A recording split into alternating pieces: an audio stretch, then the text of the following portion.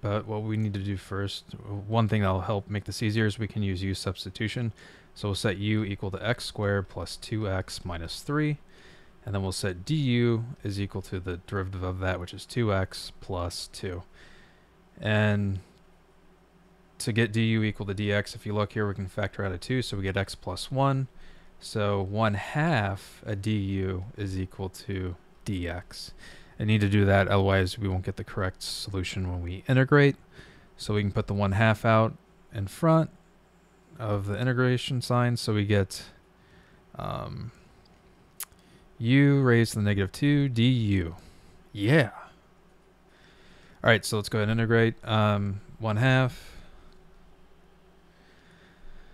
of u raised to the negative 2 plus 1 over negative 2 plus 1 plus c gives us u to the negative 1 over negative 2 plus c. And then finally we can sub in, and this is our final result. So we get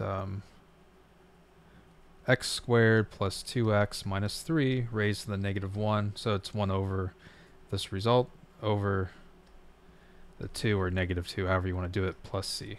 So we can take the derivative of this and just test it out. So negative 1 times the negative 1 out in front, and then times the derivative of the inside, which is 2x plus 2.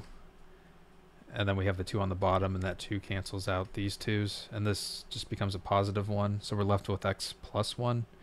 And then we have x squared plus 2x plus 3 raised to the negative 2. And that's the exact same thing as just x plus 1 over the whole x squared plus 2x plus 3 squared.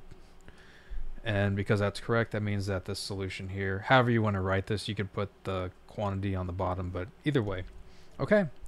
I hope this helped you out. I appreciate you taking the time to watch, and you have a great day.